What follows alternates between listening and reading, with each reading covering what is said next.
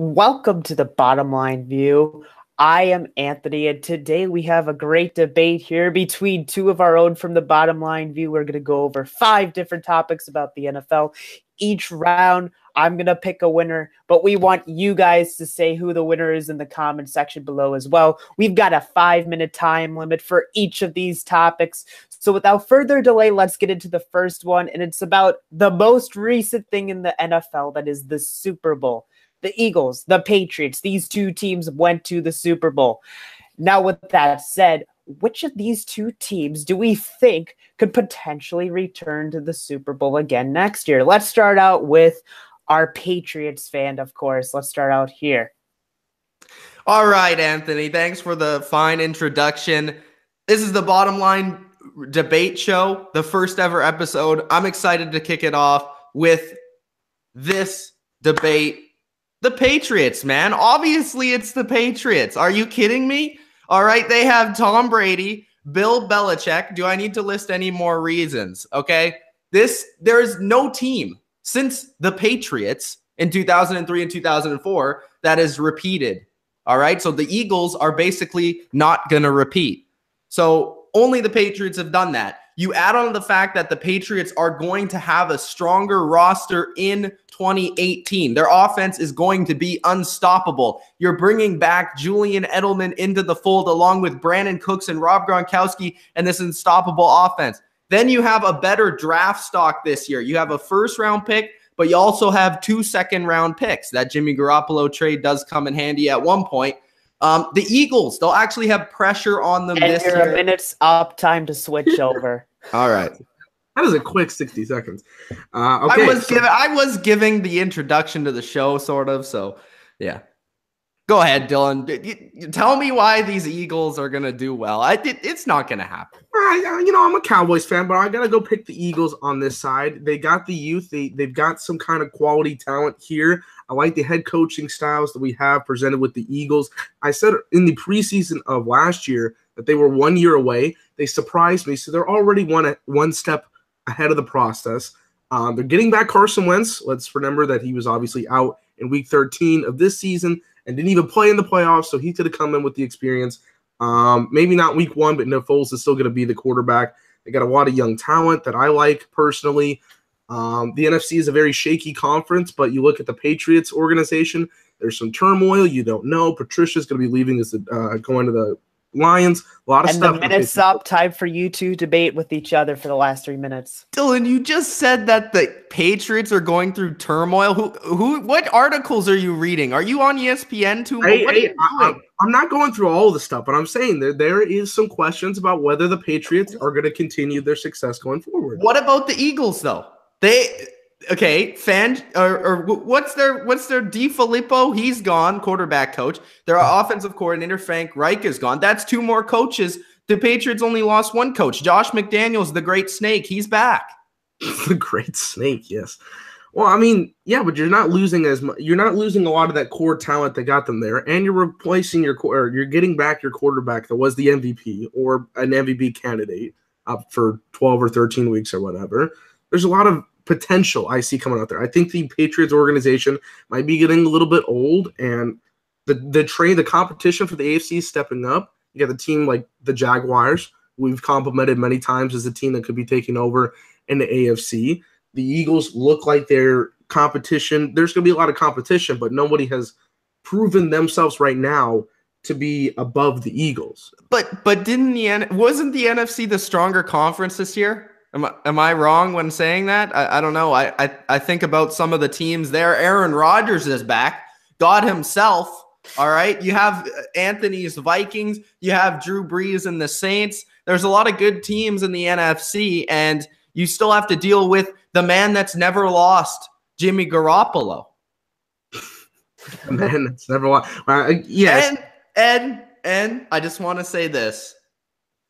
The Eagles will actually have pressure on them this year. They're not the underdog. They can't just walk out there with their underdog masks and say, hey, we're still underdogs. They're actually champions. There's going to be a target on their back like the Patriots have every single year. But don't you think they have the confidence now that because they beat the Patriots in the Super Bowl? But was the confidence fake because they were underdogs? They were underdogs at that point, but now this season, they could come in with the confidence level that they have. As long as they don't get too cocky, this could be a team that's very dangerous going forward because they beat these teams last season. And that's exactly my point. Are they ready to be the favorites? Because they've been riding this underdog thing. The Patriots know what it takes to get back there. They've been a team that's gone to 7 straight AFC championship games. So we can basically pencil them in right now to be there in January. We don't know what the Eagles are going to be doing. That's probably true in the AFC championship game, but you never know those teams that could be sneaking up in the AFC. The Houston Texans are going to get a lot better with Deshaun coming back as the QB and a lot of healthy players coming back to the organization. We talked about the Jags. I know Deshaun Watson could just very well be RG3. We don't know. He blew his knee out. RG3 was great. And with that, we have a great first one. We are now done. Before we go on to the next questions, first, leave in the comments below who you think won the first round of the debate. Personally, I'm going to go with Mitch here. He made some good points about the Patriots. I think Dylan had an uphill battle to begin with anyway, but he made good points about the Patriots, pretty much saying how the NFC is just a lot more difficult for the Eagles. And really, if you look at the NFC, nothing against the Eagles, but at least with the Patriots, you're 100% sure they're winning the division. Not for sure the Eagles can win their division, especially with the Cowboys not too far behind them. But along the lines of the NFC, we have to look at the team that was also in the NFC Championship with the Philadelphia Eagles, my Minnesota Vikings. They have the biggest offseason in terms of quarterback. They have so many decisions of what to make at quarterback, go outside, stay within. But there's 3 quarterbacks that stand above the rest. Sam Bradford, Case Keenum, Teddy Bridgewater. If you had to choose, which one of these 3 quarterbacks do you think should come back to the Minnesota Vikings and be the starting quarterback next year? Since Mitch went first last time, let's go with Dylan here. All right, so I'm taking Bradford out of the equation. He's got too many injuries, so that leaves me with between Keenum and Bridgewater, and I'm going to go with Bridgewater on this decision. He's not the strongest of QBs, but he is a quarterback that they drafted, in the first round of 2013. They've got a lot of confidence in him. He led them to the playoffs in 2015, his last season before getting hurt with the ACL injury. Keenum did play very well last year, as you could see the results, but he also did have a great defense ahead of him. And then you saw in the playoffs that there were some struggles that you could see out of Keenum. Sometimes he made some really good throws. Other times it looked like the Case Keenum of old. Bridgewater, this was their project that they put a lot of time and effort into before that happened, before the ACL injury. And I know it's questionable whether or not to go back with a quarterback of that style, but if you're going to put the time and investment, I think Bridgewater is the safest decision out of these 3 quarterbacks. So my quarterback is Bridgewater. All right, with a few seconds to spare, Mitch, your turn. All right, so I'm going with Case Keenum, CSM Bradford. I think Case Keenum is the guy in Minnesota because, first off, Teddy Bridgewater, his best season he ever had. He's only ever thrown 14 touchdown passes. Case Keenum this past season, he went 11-3, got them a division round bye, got them some home field advantage. He was 63% passing, 3,500 yards, which is more yards than Teddy Bridgewater's ever thrown, 22 touchdowns, more touchdowns than Teddy Bridgewater's ever thrown, a 98 rating. Better rating than Teddy Bridgewater's ever had. He opened up the passing game. He allowed Adam Thielen to shine, Stephon Diggs to shine. And the guy is a hero. What he did against the New Orleans Saints will forever be remembered. Case Keenum has got to be the quarterback for Minnesota this season. You both finished some extra time. Now it's time for the debate. Okay. Let's go, Dylan. Bring it. So with Keenum, you don't think this is going to be a one-season showing? You think he can produce for multiple seasons? At least he's had a season. Well, Bridgewater got him to the playoffs. He still looked decent enough. And the thing is I think this is a project that they want to continue to go with Bridgewater. They had him in the first round. They see the potential that they had, and he's got a lot of talent on that offense as well. But like I said, is Teddy really that talented? That's the question first we're going to ask. Is he really that good? Because Case Keenum has already proven that he can have a better year than Teddy Bridgewater's ever had. Plus, he has had one more win in the playoffs. And this is a guy that already is comfortable with the receivers. Teddy Bridgewater is going to have to come back in and he's going to have find this new rapport with his teammates, while Case Keenum already has this rapport with his teammates, and everybody trusts him and believes in him as the quarterback. So, well, with Bridgewater, first off, if Blair Walsh knows how to kick a football, they would be going farther in that playoffs. I just want we know that Blair Walsh can't be counted on. He can't, but that's not on Bridgewater to lose that football game. And second, with Case Keenum, we've also seen him have not historically, but really bad seasons under his wing too. I mean, the 4-12 2015 clusterfuck with Jared Goff, getting replaced, or the 2016 season, I should say. So we've seen Case Keenum have bad seasons. I will say this: Jeff Fisher was his coach. That does not count. Oh, okay. Let's just erase all that history that we have there. I do hate Jeff Fisher, but we've seen Case Keenum not be productive before this season. This could be one of those seasons where he's that one-and-done kind of QB, and can you trust on that if you're going to sign a big deal to one of these three quarterbacks? At least with Bridgewater, your team made this decision that he was the starter before anybody else of these two, and I think you got to give the money to the guy you had first. But Teddy is coming off an injury. How do we know he's going to be 100% healthy coming into this season? While Case Keenum is a guy that is fresh, he's ready to go, and he's off his best year ever, while Teddy Bridgewater still has more questions coming into this year if he can be a legitimate starting quarterback. While Case Keenum, even if he's not the quarterback for Minnesota, he's going to be a quarterback somewhere else. He probably will. My thing is that you're going to want to offer more money to one of these two guys, right? That's the question. Who are you going to put more money investing to in the future of the Vikings? Maybe not just this season, but for the next 3-4 seasons.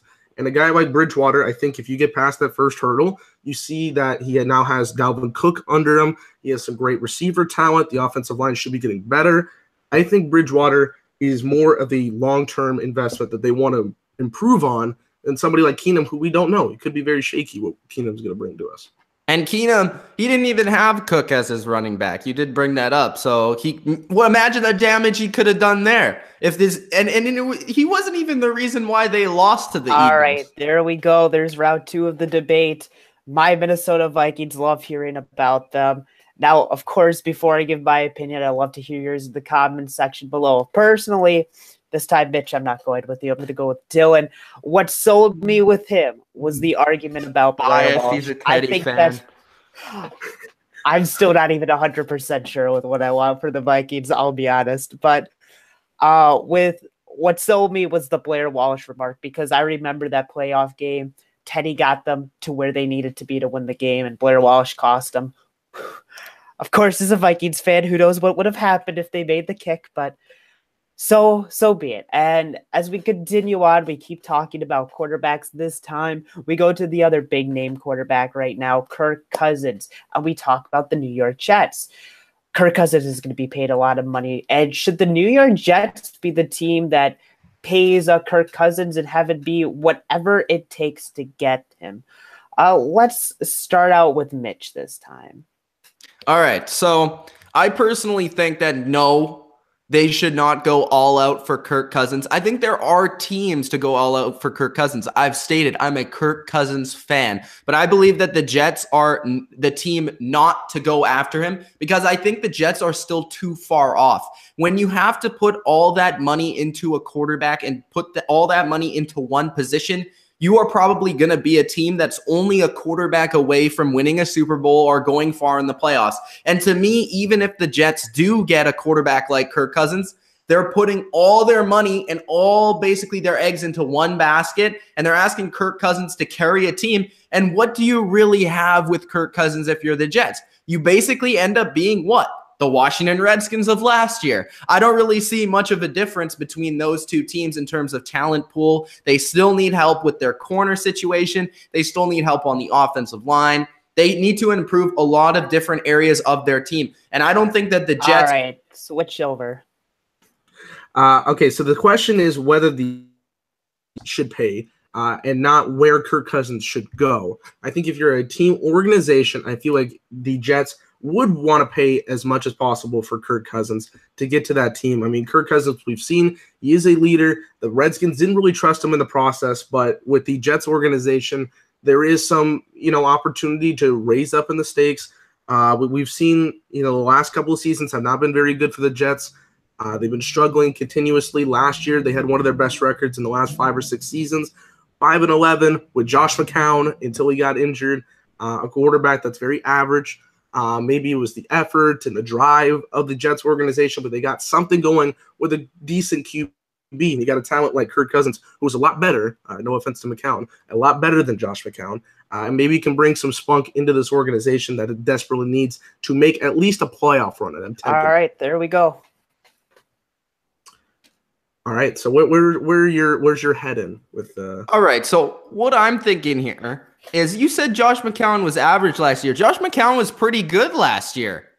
You watch Josh McCown play? He had a 94.5 passer rating, 18 touchdowns, only 9 picks in 13 games. Kirk Cousins, I mean, he wasn't anything that special. If we're talking about just comparing those two quarterbacks, I know they played on separate teams, but like 4,000 yards, 27 and 13, and he had a worse passer rating overall than Josh McCown. So Josh McCown overall wasn't that bad. So if we're saying that Josh McCown is like a really bad quarterback, I just think that but I'm saying like how much is Kirk Cousins going to improve this team? My whole point basically is that I don't think with Kirk Cousins, the Jets are that much better than they already are. I think they need to improve the rest of their team. Now, if you're talking about a team like Jacksonville or Denver or a team like that, then sure, I think they should go all out for Kirk Cousins. But when it comes to the Jets, I don't think so. I think there is some truth to whether these other teams should be going for him. But in terms of the Jets organization, I mean, you can't get much worse than where they're at right now. They are in a level of mediocrity that's, you know, a couple of teams have been struggling in for years. And I think the Jets organization would benefit from a QB like Kirk Cousins going there. They need to work on some other issues as well. Like you said, there's other talent that needs to be addressed, especially in the draft. But there was questions about whether or not Baker Mayfield was going to get drafted by the Jets. That was one of the options in the first. But the thing there is he's a lot cheaper to get. If they draft a quarterback and he ends up being good, then you just made your team that much better because he's cheaper than what Kirk Cousins would be. Plus, you'd be able to spend that money somewhere else. Well, also, you don't know, but we don't know what the experience of Baker Mayfield's going to bring us. I think he'll be a great quarterback, but we don't know. That you've got it could be any of the guys in the draft. Doesn't have to be Baker, but I'm just saying. You know what you're what if they strike gold and they get a Russell Wilson? Boom. That'll be unlikely, but you at least know what you're getting out of a Kirk Cousins right now. You've seen him on the field. You've seen him in the NFL level. The Redskins did not put a lot of trust in him. Are the Jets contenders with Kirk Cousins? They might make the 6th seed of the playoffs. They're going to at least – Is that worth it in the long run when you're thinking as a GM that, hey, maybe I could pick – I'm a GM. I'm going to feel like I'm going to pick the best quarterback in the draft, and I'm going to be able to fix my team that way. Well, I'm not talking – this is not a one-year process. This is a multiple-year process depending on how large the contract could be signed. That's only the first step. It's going to be the most money ever. Right? But you're going to put a lot of trust in that guy, and then you're going to further grasp your team. You're like, okay, now we have a support system. Now we have somebody we can trust at the high level. There we go. Round 3 now is done. Of course, leave your winner in the comment section below for round 3. Personally, oh man, this is a tough one. I think I'm going to go with Mitch here, making the argument about how at the end of the day, the best the Patriots could do is what, a 6th seed? That's what Dylan thinks. Is that worth it? Is that worth it when you can draft a young guy and develop him? I will go here with Mitch. So now as we keep on going, keep on rolling, we look at a team like the Jets. They have a lot of off-season needs. So let's talk about these teams. What team is in need of the best off-season as we head into the off-season?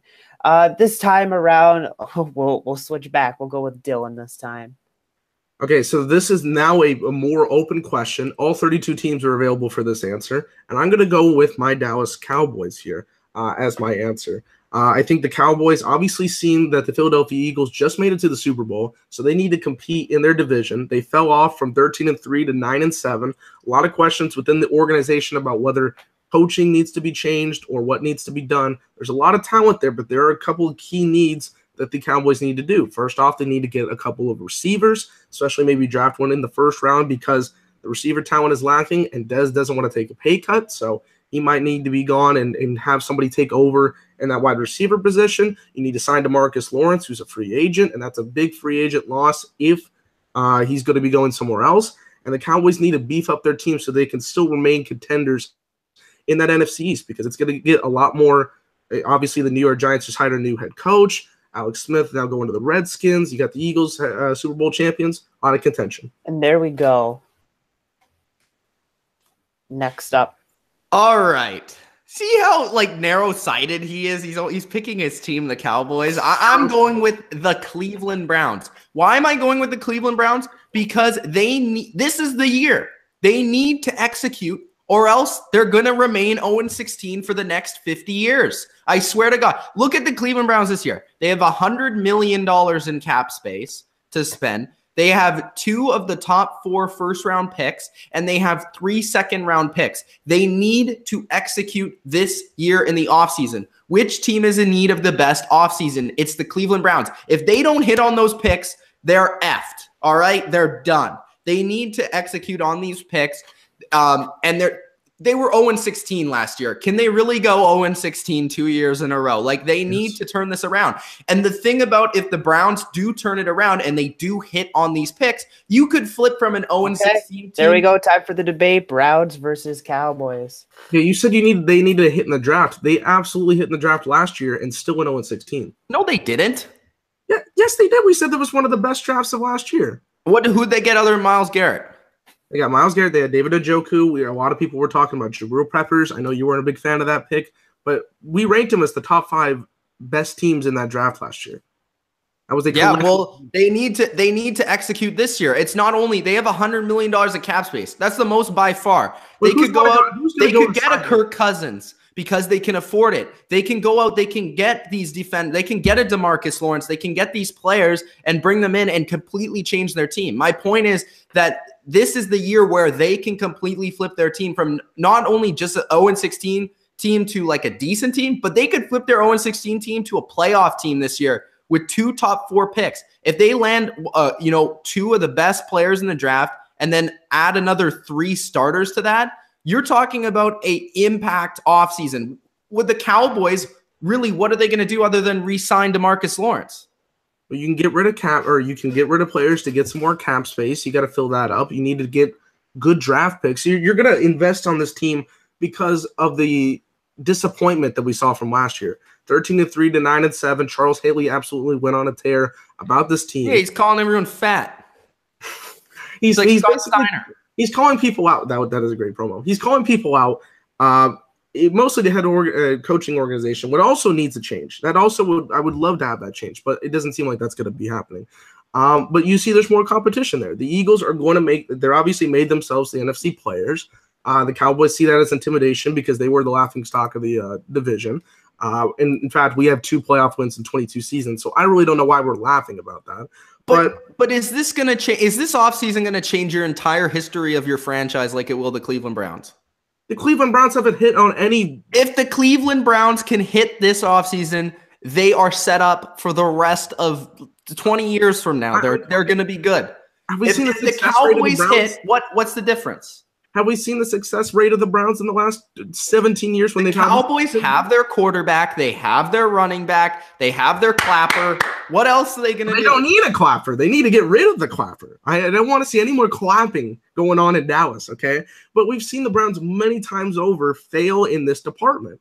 I understand that they have the opportunity to do so, but we've seen. That's why I'm saying that they need to. They need to. They can't do it. They are incompetent when it comes to it. At least with the Cowboys, there is some competency level, the clapper aside. There is some work that has been put into this organization, and 1 or 2 more steps can make them a contender to the Eagles in the NFC. That is my argument that I'm putting out there. And there we go. That's it for round 4. Of course, leave your picks for round 4 in the comment section. This time for me, I'm going to go with Dylan. I think he made strong arguments about the Cowboys. At the end of the day, the Browns are just really trying to do better than 0-16. The Cowboys are trying to get back to the playoffs and compete against the Super Bowl champs. I think they need a big offseason if they want to remind the NFL why they're a decent team. And he brought up how they haven't had a lot of playoff success in the last 20 plus years. So, with that said, let's go into the last question of the day. One of the other big things we talk about besides quarterbacks are, of course, head coaches. And there was a lot of head coach buzz this year. We thought more would be fired, but there was still a good amount of guys fired and now brought in. We saw the whole Josh McDaniels debacle, or what you would call it, with Indianapolis. So, with that in mind, of all the head coach signings, which one do you guys think would be the best? Let's start out with Dylan. Okay, this is a big question. We're tied at 2 here, but I think the best head coaching hiring was John Gruden. The Raiders, 2 seasons ago, we saw that they were a playoff team. Derek Carr got hurt. Then they fell apart this season. A lot of things were getting changed up. John Gruden coming in as the coach. They're moving to Las Vegas next season, or excuse me, the season after the season. So there's going to be a lot of work on there. They're wanting to expand as big as possible. John Gruden, obviously, is a former head coach of the Raiders. He brings in a lot of experience. There's a lot of talent. I know he loves Derek Carr. When the Gruden's QB room comes out every year and he ranks his favorite quarterbacks, I know Derek Carr was near the top of his list because he likes the stuff that he has there, and he knows he can build him into one of the best quarterbacks in the league. And he's got a lot of young talent going there. I know he can fix the defense. He's a very good defensive coach, which is something that's been lacking for Oakland for a while. He wants to make this team the best in the AFC going forward with competition like the Patriots. And there we go. Time to switch over to Mitch. All right. I'm going with Matt Patricia because Matt Patricia has the potential to be the next Bill Belichick. This guy is a rocket scientist, all right?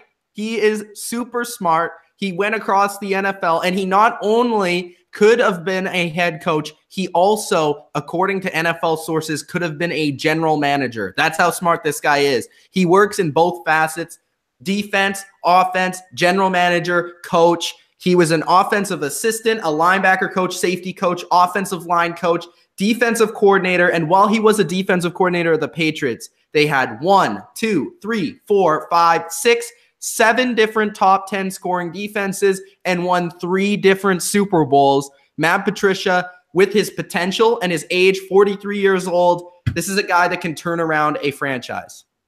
All right, perfect timing. Time for the debate. All right.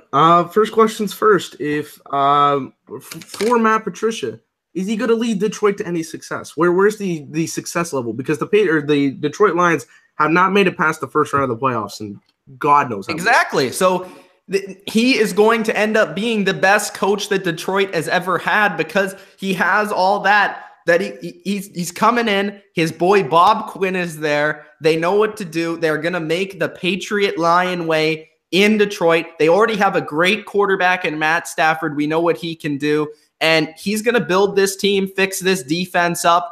And this is going to be a team, like we're talking about John Gruden. What other play does he know besides Spider Y2 Banana? Well, first of all, he loves that play, but he definitely doesn't love bubble screens. Okay, that's my point. Is this guy even like a 21st century? No, he's a very old school minded coach, but that could be something refreshing. Okay, look at the AFC West and what they bring to the table. There's a lot of questions about that division. Kansas City, they're gonna have to go with Patrick Mahomes. They're my favorite of these last 3 teams. They're going to have to build with a new QB in their system. Denver, I have no idea what this team is going for. But you're talking about the short term. We know that the NFL can turn around in 1 season, though. No, but I'm saying the Raiders want to capitalize on it because they're building on it for a decade. How much is John Gruden being paid? Like more than Kirk Cousins? Like you really had to pay this guy more than a quarterback? Like seriously? I don't like that they paid him that much amount of money, but obviously they're going to put a lot of money and investment to him because they're moving to this new location. And then, like I'm saying with the AFC West, the Los Angeles Chargers, they haven't had any success level in the playoffs in forever. So that AFC West is very shaky. There's always going to be a team. In the NFC North, it's getting that much more difficult to win because now you got Aaron Rodgers coming back 100% in that Green Bay team that he's led before. Minnesota just went to the championship game. And the NFL. Bears, we've been saying nobody thought the Eagles were going to win the Super Bowl this year. The Lions could be the Eagles. And, the Lions could be the next Patriots, judging off what Matt Patricia is going to do. I can't say the Lions are going to be the Eagles if they haven't won a playoff game since John Gruden doesn't even like bubble screens. He's stuck in 1999. All right. No, he's stuck in 2002 where he won a Super Bowl. He hasn't coached in 10 years. He hasn't coached in 10 years, Dylan. 10. He's also been watching football for 10 years as a commentator. Yeah, and he didn't even know like half the rosters in the league. He's too busy making smoothies on the sidelines. Well, he's saying he's putting in like extensive work. He's gone like 5 times out of his office in the last month. And you're talking about the Lions as like a cursed franchise. The Raiders have sucked for how long? Oh, well, not as long as the Lions. At least the Raiders were getting successful in the playoffs. And with that, we have the end of the 5th and final debate here today. Of course, leave your winner in the comment section below. And if you want to wait till the end, now do it. Tell us who you think won it all. I got a tie here. Personally, I probably wouldn't have picked either of these coaches. I think I would have gone with the Colts bringing in Josh McDaniels. Oh, I'm sorry. Frank Reich, or maybe the Vikings, Pat Schumer going to the Giants. That being said, I think they both made strong arguments about guys that I wouldn't have necessarily thought of. That being said, I think I'm going to go with Dylan here to win today. Boom!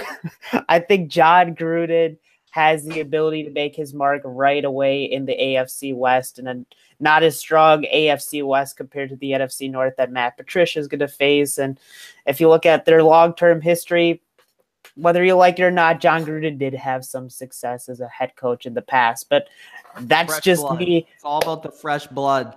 Fresh blood. Everybody was hating on Sean McVay. Hey, and look, Josh McDaniels didn't do that hot his first time around. But maybe when he's the Patriots head coach, that's all I'm going to say. Maybe when Josh McDaniels the head coach in a couple years for the Patriots. Coach of the year, 2018, Matt Patricia. Okay. That's bold. I'm not signing on that boat. I'm jumping on that. That's bold. Yeah. And Anthony just thinks his Vikings are going to be good this year, which is not true. I got to see who the quarterback is first. I got to see the quarterback first.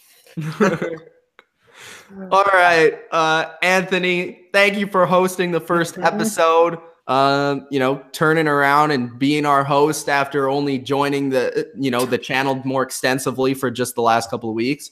And basically, I hope you guys enjoyed this bottom line debate show. This is going to be a show that we do once a week, every Monday. And it's going to be pre-recorded like it was today. And if you guys have any questions, like future debate questions for the week following that you would like us to debate, that you think will still be relevant the week after, then make sure you put those in the comment section, as well as who you think won this debate, who you think won each question, that sort of thing, and what other comments you have about the debate. I hope you guys enjoyed this concept. I think it went pretty well overall, the first episode. And we're looking forward to doing it every single week throughout the NFL offseason and hopefully as well through the NFL regular season, seeing how successful it is. But this is another way for us to discuss the NFL in a more fun, quick way throughout little mini questions. So hope you guys enjoyed. From Mitch, Dylan, and Anthony, if you guys have anything to plug your stuff, and then we'll say goodbye. We're working on a lot of content coming up. We're going to be doing our draft stuff. We're looking at, who are the top 10 QBs, running backs, a bunch of defensive players as well. You're getting those from me and Mitch. So the draft stuff, look out for that. Some good content coming on the way. Expect a lot of work to be put in and a lot of investment. You're going to like the stuff we're coming out between Mitch and I. So. And I got some free agency videos. I went over the quarterbacks. We'll go with the running backs and wide receivers as we look at the potential free agents. As well, now we got a franchise tag time coming up soon, so that could throw off a running back if Le'Veon Bell's franchise tag. But yeah, we got some free agency videos too. All right, thanks guys for joining us. It's Mitch, Anthony, and Dylan from the Bottom Line View. Peace out. Peace. See ya.